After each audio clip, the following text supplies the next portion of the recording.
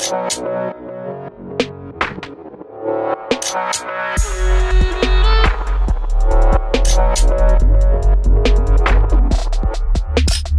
of the world's most head-turning vehicles on the road are Teslas, all-electric vehicles which aren't just cars, but full-out computers on the road.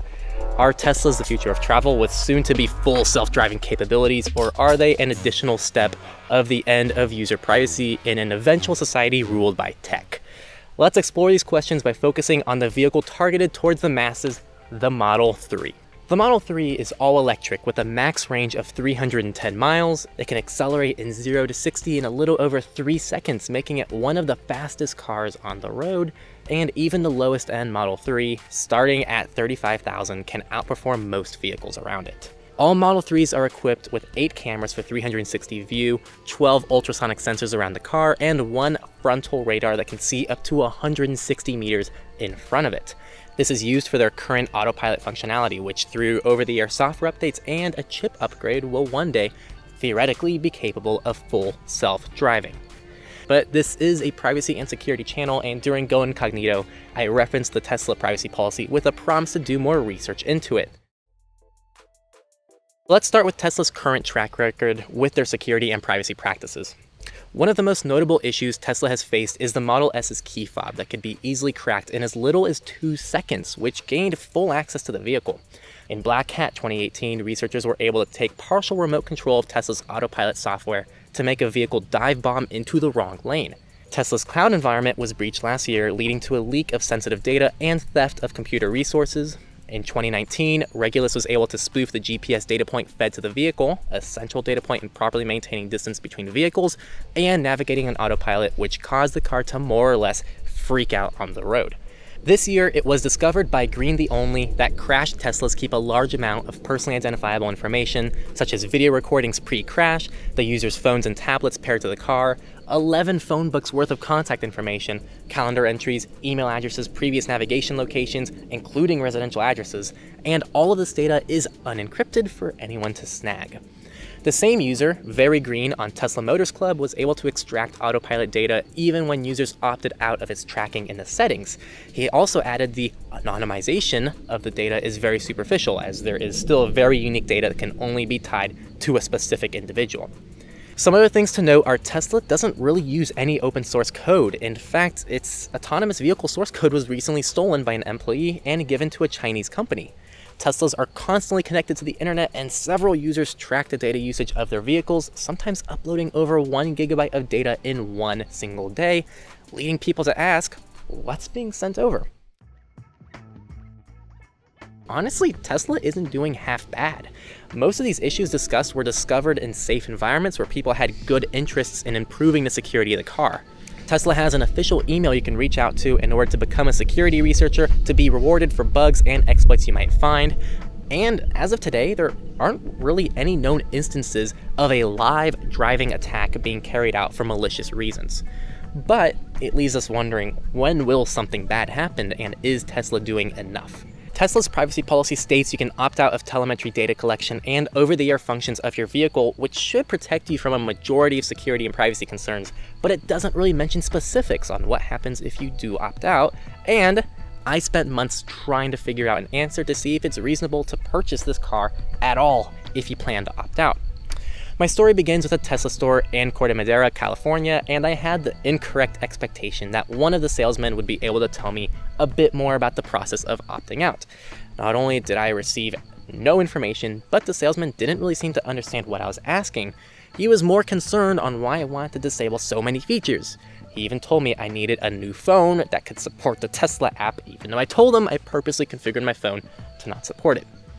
Part 2 is an email to Tesla's privacy team, which is who you contact to opt out, so this would likely be the group who could answer a lot of my questions. Unfortunately, I was met with a generic answer very similar to their privacy policy. Up next was a phone call to generic Tesla support. I asked about opting out and was told this isn't anything they have information or knowledge of, and the call was ended shortly. I picked up the phone again and redialed, hoping for a different experience, and sure enough, I was put in touch with an employee who put a lot of effort in for me, thank you, even escalating the issue to a few higher-ups. The overall consensus was that they don't really know what would exactly happen, but they mentioned it would surely void the vehicle's warranty as the car wouldn't get consistent software updates, a supposedly viable reason to deny service to the car. After receiving this news, the Tesla employee told me to go back to a Tesla store to talk to an employee for more details. Going along for the ride, I gave it another shot with another store in Santana Row, and I had a couple employees who seemed very interested in the issue, but were unable to help. They then told me a Tesla service center would be where they disable the functions of the car, so if anyone knows what would happen, it would be a Tesla service center. The Tesla Santa Clara Service Center had an employee try to understand my situation, but was unable to help. So they brought over the manager of the service center. He let me know they don't in fact do this type of servicing in person and told me he had absolutely no idea what would happen, but it would likely void warranty. After that, well, I tweeted at Elon and got no response, so maybe next time. And now for the final plan, I reached out again to the privacy team by email, but as Techlore, being transparent on my desire to put together a video covering the company's privacy and security practices, my hope shot up when I got a response from the senior PR manager at Tesla wanting to talk to me over the phone, but I got stood up on our scheduled time, and a second time for our rescheduled time. I continually kept reaching out several times, but never got a response back to this day. I hope they're okay. Luckily, I have the information I need to form a summary of Tesla. Problem 1, Tesla has absolutely no documentation, transparency, or any form of publicity related to its data privacy practices, especially pertaining to opting out of OTA functions of its vehicles. It seems they purposely leave users and employees in the dark in order to prevent users from opting out of their mass data collection. I wasn't even guaranteed by anyone that opting out was a reversible action, allowing someone to reinstate a vehicle's standard functions. Problem 2, Tesla might open source their patents, but they sure don't open source anything related to their software, and open source aside, what the car is even doing. We're forced to trust Tesla, and since Tesla does have a very motivating and slightly culty community, any questions are normally met with shaming or claims of ignorance, as this company can do no wrong. Problem 3, even though Tesla does seem to be moving towards a more proactive stance on cybersecurity, it would be great if we saw more effort on their back end, such as minimizing unnecessary data collection or having better data anonymization. Maybe they can take some tips from Apple here with differential privacy, but even for end users, Tesla still has no two-factor authentication, meaning if someone snags your login credentials, they can simply download the Tesla app on their phone, log in with your credentials, and take your car with no issues at all. Problem 4, there's a lack of user options and customization. Either you opt out of a couple things or all of the car's functions. You as a user have no ability to prevent certain forms of tracking, and you're stuck with what they give you. Problem 5, this is a very Apple problem. If you opt out of OTA functions of the vehicle, even though it's an authorized feature offered by Tesla, very few things in the vehicle will be covered under warranty, and you'll have to pay for items out of pocket. Yes, it's understood some things shouldn't be covered by the warranty, like a common issue fixed by a software update, but if a malfunctioning battery explodes as a result of a hardware problem, from the information I've received, the lack of software updates would be a scapegoat to void warranty. Opting out does seem to be a good solution to a lot of these problems for an individual end user, but what does opting out do? Here is my guess on what you would lose if you opted out. You'd likely lose automatic OTA software updates, built-in music streaming, real-time traffic and supercharger status, most if not all phone app functionality, real-time car assistance, and web browsing. Some other things that are unsure but will likely be affected are future full self-driving upgrade, and possibly current Navigate on autopilot may not work as it seems to require internet. Possibly any chance of any software updates according to several employees I've talked to, as the Model 3 does not allow manual software updates, and Wi-Fi seems to be disabled too when opting out, but who really knows? Ability to supercharge and maintain free supercharging if it applies to you, and car warranty and ability to service your vehicle. Outside opting out, what are the things that you can currently do to your Tesla and whatever other vehicle you drive to improve its privacy and security without sacrificing a large amount of features? Keep in mind, your new car may know your home, your work, how many passengers are in your vehicle, how fast you drive, your driving habits, where you go throughout the day, and much more. Not to mention, your car is likely directly tied to you through the DMV, who has all of your personal information. even if your car doesn't track you, you're still being tracked by surveillance cameras on the road from public government organizations, private forms of surveillance, and even your next door neighbor and the company his camera is supplied by. Long story short, there is little to no privacy on the road, but we can do some things to improve it. Opt out of the few privacy settings granted to you in your vehicle. Enable Sentry Mode to keep people away from your vehicle. One overlooked security feature of the Model 3 is the glove box and the front trunk. These cannot be easily opened unless someone unlocks the car with the keys, meaning a simple break-in means your belongings are safe. This applies to any car, but tint your windows. You'll be grateful in the heat, and it does improve privacy a bit from nearby cars and cameras. Tape up that interior webcam. Enable Pin to Drive. This ensures that even if someone steals your keys or bypasses your entry method, they still can't drive away with your car. If possible, never hook up the car to Wi-Fi, as according to Green Only, Tesla retrieves Wi-Fi passwords and doesn't just store them on the car locally. Speaking of Wi-Fi, avoid going to service centers, as all Teslas automatically connect to service center Wi-Fi and dump a lot of information about your car to them there. Enable valet mode anytime you're letting someone drive your car that you may not fully trust, as it'll lock the glove box and hide personal data on the screen. If you use Bluetooth with a mobile device, do not sync contacts, calendar, and other information from your phone, as Green Only claims this data is stored on the vehicle with no way of removing it if something were to go wrong with your vehicle, such as a crash. Speaking of, factory reset your cars before selling or giving them away.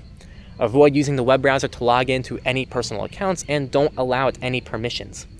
If you want to avoid using Tesla's built-in cell service, you can set up a hotspot on your phone and tunnel the car's traffic through a VPN using your device, or you can try taking out the car SIM altogether, though I haven't been able to figure out how simple this is.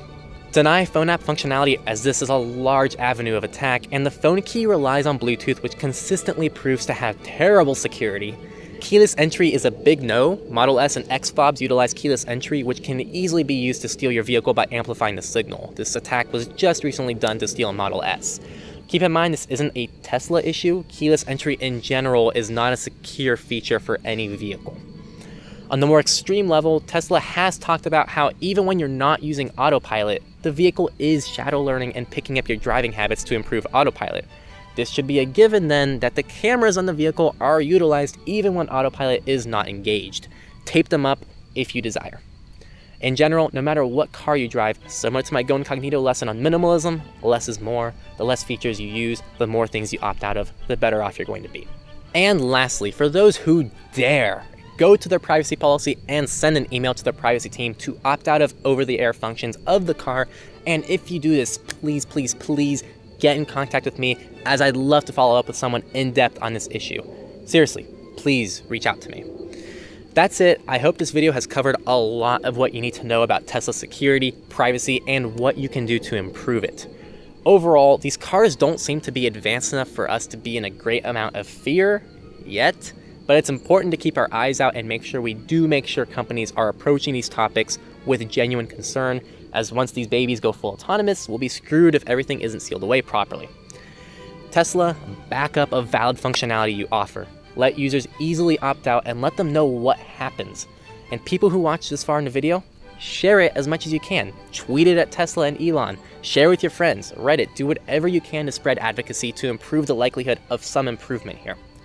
Even if you're not a Tesla owner, these cars will be all over the road before you know it, if they aren't already, and I'm sure you'll want them to be safe for your own safety. If you want to learn more about security and privacy, make sure to watch the free Go Incognito course, teaching you step-by-step everything you need to know. I promise you'll love it. There's a link here and down below. And subscribe to the channel below for more awesome content like this. If you watch this video and are planning on getting a Tesla, I guess use my referral link for a free 1,000 miles of supercharging. Get some late-night candy runs, go on a road trip, do what you want. Thanks for watching, everybody, and have a Lemericious day.